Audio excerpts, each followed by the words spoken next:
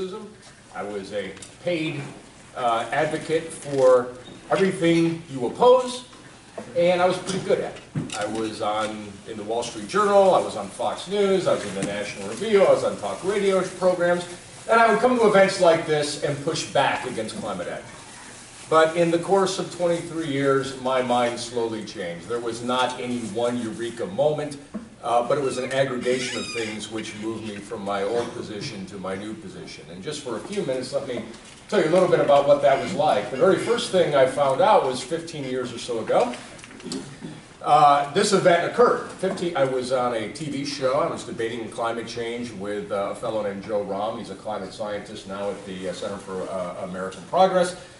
Back then, however, there was no cap. He was an official in the Clinton administration and a policy advocate.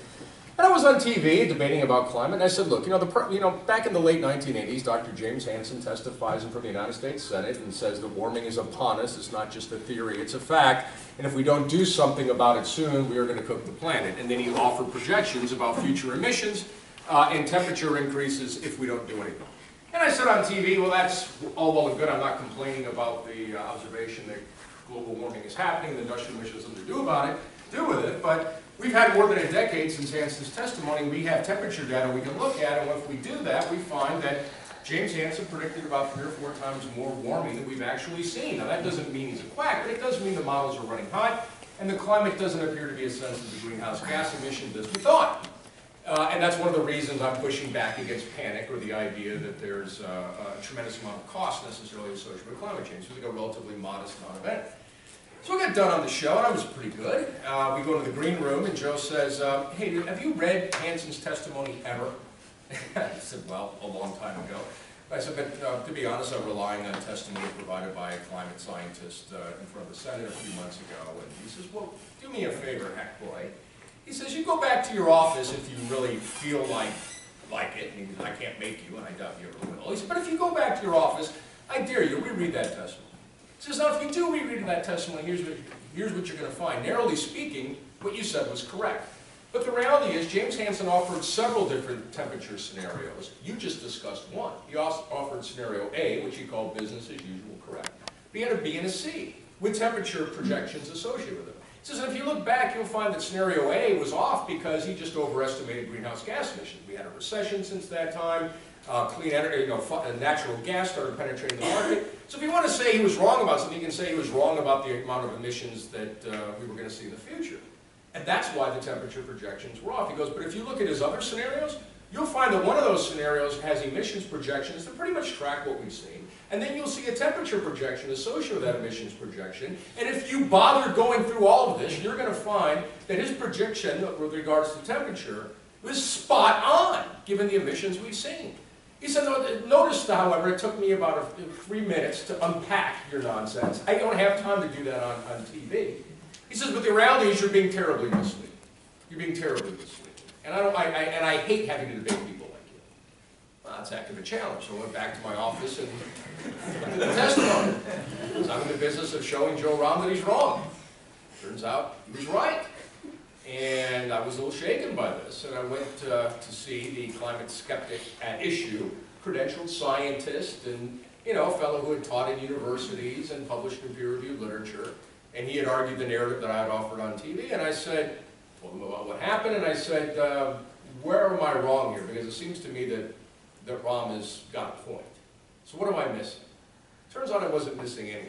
This scientist was consciously and purposely misrepresenting the conversation. Now, he didn't do that because he's in the pay of the oil and gas industry, though he was getting money from the oil and gas industry. He really believed his narrative, but the point was he was cheating. All right? To make his case seem strong, he was misrepresenting the debate. And as you notice on Fox News, the story about how all the climate models run hot and they're all kind of fantasies and the data we have do not support those conclusions, that's really wrong. But it's based on narratives like this. So after that particular event, I began to do the due diligence I should have been doing as a climate advocate at the Keynote Institute, and I found over and over and over again the scientific narratives and studies that were being offered by climate skeptics looked a lot like this. They were either consciously and purposely misleading, or they were cherry-picking data, or they were just frankly bad. And there was a reason they weren't in the peer-reviewed literature. They were crap. And so I stopped talking about science for the most part, and I started talking about economics, because even if you accept IPCC narratives back then, you could make a pretty reasonable case that the cost of taking fossil fuels out of the economy is staggering, and that's more costly than the more modest scenarios for climate change, even given median estimates from the IPCC. So I was specializing in something I was a little bit more comfortable in, which was the economics. But then a paper came along by a friend of mine named John Adler. John was a libertarian climate skeptic like me, working for another organization called the Competitive Enterprise Institute, which is a big climate denial operation.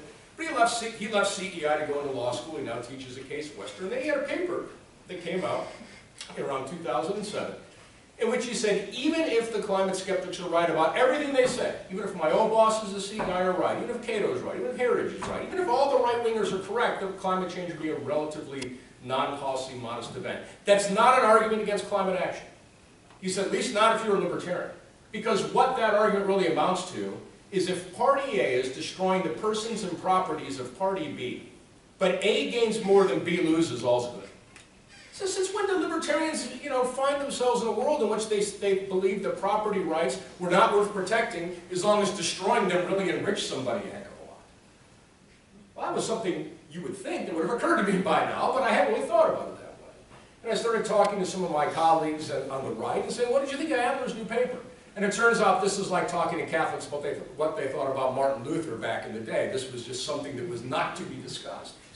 And that also rattled me, because that was an important point. At that time, I was still a relatively radical, orthodox libertarian who thought that government's job is to protect the rights to property and the rights of people not to be destroyed or have their rights infringed upon. That's why we have government.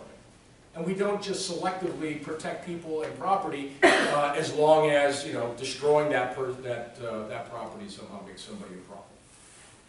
Then along came the revolution in economics. Up to that point, I could still find credentialed economists who were relatively lukewarm about climate action. But as time went on, as the evidence for climate change mounted, and as low-carbon energy became more and more affordable, it got to the point, literally speaking, now I'm not exaggerating, literally, I could not find a credentialed economist in academia who published in the peer-reviewed literature on climate change who did not support some sort of climate action and primarily carbon pricing as a response. Not one.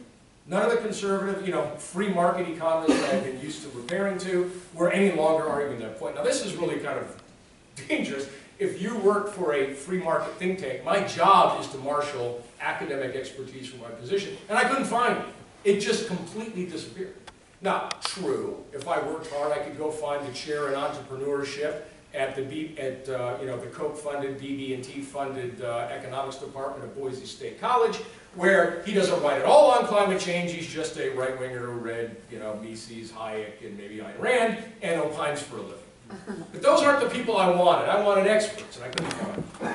And then so at this point, I pretty much stopped talking about climate change unless I absolutely had to, because I was no longer confident in any of these arguments. And then I met a guy named Bob Litterman. Bob came into my office a few years ago. For those of you who don't know, I'm sure you wouldn't know who he is, but Bob Litterman was a partner at Goldman Sachs. Made a lot of money in that regard. He was one of the first quants on Wall Street. In fact, he'd set up the first quant operation on Wall Street. Within academia, however, he also still has a very good reputation. He's thought of as one of the top risk management professionals in the United States.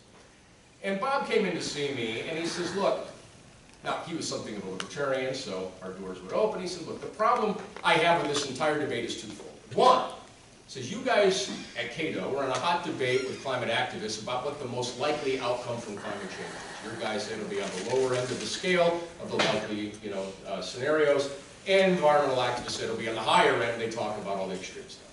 So this is the wrong debate to have. I don't care who's right or who's wrong in that, because it's not the right way to look at this.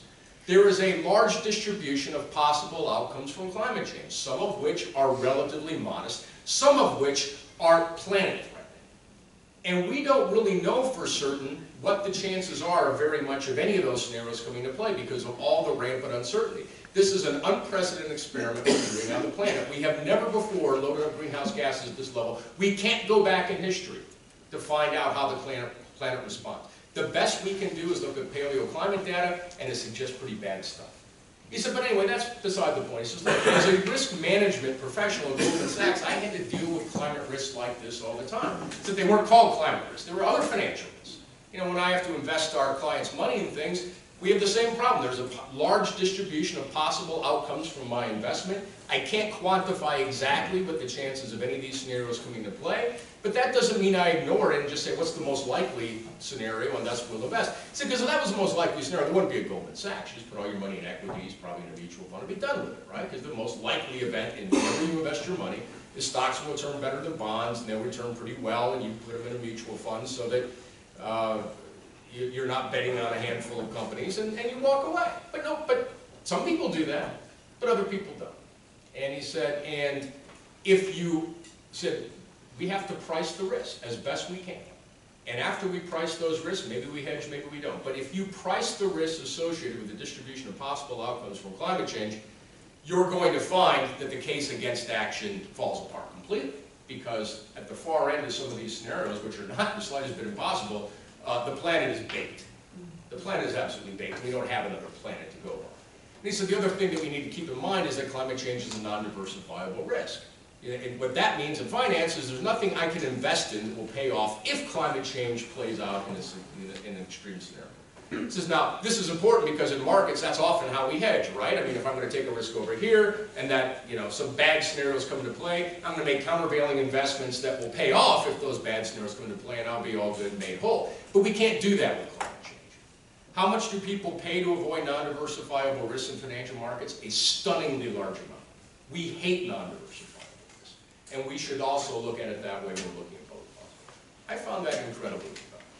And I thought at that point there was nothing but radioactive bubble around everything that I've been doing for 23 years. So I left the Cato Institute for those and other reasons, because there was no room for climate, for mainstream climate arguments within the Cato Institute, to start my own organization called the Niskanen Center. We deal with things beyond climate, but climate is a major aspect of our work. It's my background, I know quite a bit about it, and I'm in a unique position to talk about it with Republican audiences. So with the few minutes we have, let me talk about Republican audiences. The reason I want to talk about them is when I know something about them.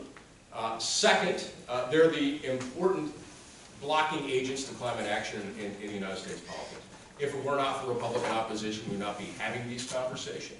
And so whenever we talk about climate policy and climate politics, the first and most important thing to think about is how will what we're doing affect Republican opposition? Because if it's not going to affect Republican opposition, then you're wasting your time. Because the case for climate action has already been successfully made in the Democratic Party with people on the left and the center of American politics. It's on the right where we have our troubles. So, how do you talk to Republicans? How do you talk to conservative Republicans? Well, it's important to speak their language, Russian.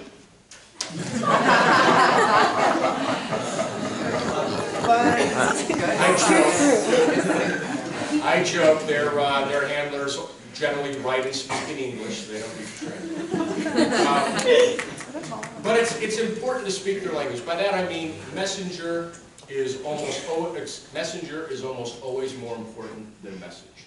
And this is just a matter of human nature. It's nothing unique in the Republican brain. We tend to discount people who we think don't share our values and our ideas about life, and we tend to trust people who do. This is why Fox News is such an exciting media experience for conservatives. They trust Sean Hannity and people on that network because they trust, they represent things that they believe, and they have values that they embrace. They trust them more.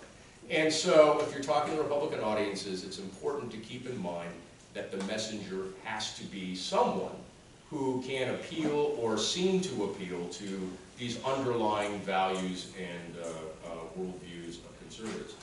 Now, so where does their opposition come from? In the film we just saw, Years of Living Dangerously and other places. On the left we often hear, well, fossil fuel companies, they own the GOP, blah, blah, blah. Well, to some extent that's correct. To some fossil fuel companies, but a lot of them don't. ExxonMobil's in favor of a carbon price now after having been in a different place. So are a number of other vertically integrated oil and gas companies. It's not primarily about donations and political power from fossil fuel companies. I can tell you this because I used to be on the other side and I used to work with these people and I used to work with conservatives who shared my views. What's going on here is ideology.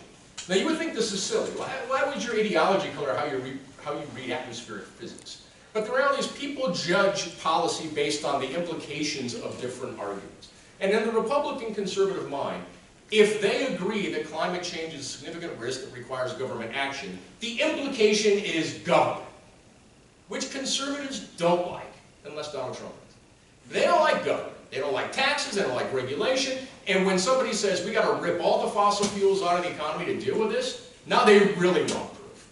In other words, you have a tremendous amount of motivated cognition to find stories that says we don't have to turn this over. And besides that, they believe that people who want climate action or people in other contexts also hate capitalism. And this is an exaggeration. If you go to Naomi Klein's book, she argues climate change is the rationale for finally putting a stake through the heart of global capitalism, which has been her bête noire for a long time now. So I don't have to invent those arguments. There are lots of people who don't like capitalism, don't like free markets, who consider climate change like a gift from heaven. They can finally go back and do something. But so you don't. It's important to, when talking to conservative audiences, to not imply that big government is a necessary requirement to address climate change. And as you know, and you've heard some comments, I'm sure at this conference before I came to the podium, that conservatives are uniquely positioned to take a weapon out of their toolbox, which is perfectly positioned to solve this problem, which is to harness markets and price signals to do instead what we might otherwise ask regulators to do, which is to price carbon and then leave the decision about where, when, and how to respond to that price to consumers and producers. Let them decide how much they want to hedge, how much they want to invest in this, that, or the other technology or energy efficiency. We're not going to tell them how to run their lives. We're not going to run a command and control system. We're simply going to let markets do this. And we know that markets are pretty efficient. This appeals to Republican sentiment. It's also important not to talk about civilizational transformation. Many of you might think civilization needs a transformation. There are lots of narratives on the environmental left about how we're too consumer-minded, we're too materialistic, we need to get back in touch with nature. Even if you read Al Gore's Earth in the Balance, which I did in Mind Shamelessly for 15 years or so when I was on the other side of this argument, he talks about how we need to get rid of this whole obsession with economic growth and consumption and get in touch with our pre-pastoral lives before the Industrial Revolution where mankind was really happy. And I got to tell you, maybe that appeals some places, maybe on some college campuses, maybe in Austin, Texas. I guarantee you that this is pure poison in any Republican audience.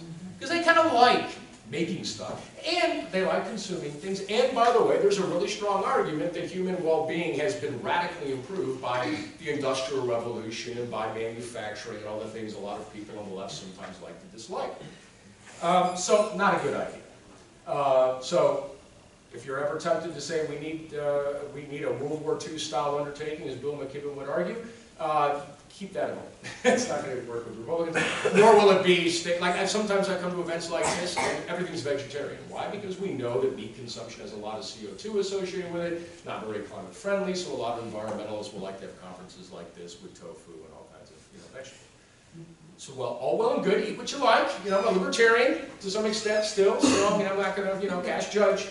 I'm not going to be judgy about this. But if you're talking to conservatives and Republicans, you say, oh yeah, by the way, yeah, we got to get rid of the meat too. Now, that's not going to go over very well. So, now, you may wonder whether it's really worth your time to talk much to conservatives. They don't seem very movable. They seem pretty rooted in their positions. They can seem troublesome. But as Yitzhak Rabin once said, who was the former prime minister in Israel, the really hard thing about negotiating peace is you have to do it with your enemies. And right now, the conservative right is your enemy on climate. There is no going forward without some degree of bipartisan support from the GOP and from the right. And if you think there is, you're living in a fantasy world. In fact, political science literature is chock full of study after study after study showing that virtually nothing ever passes in American government without some degree of bipartisan support. Every once in a blue moon, something might, like the Affordable Care Act, and it is always on wobbly ground ever after. And only because of Republican incompetence right now has it survived.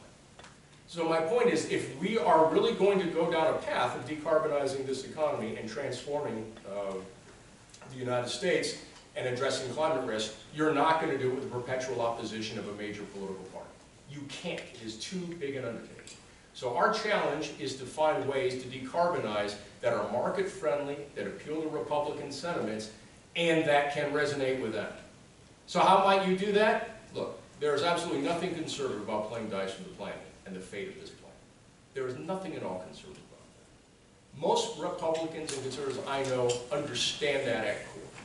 But they think it's more undangerous to unleash government and put it in the hands of people who want to destroy free market capitalism. And that's why they fight. So our job is to show them that's not necessary. Anyway, I'm sorry I've used all but about 6 minutes of my time, so I'll stop there and open it up for your questions and comments. But thank you for your patience.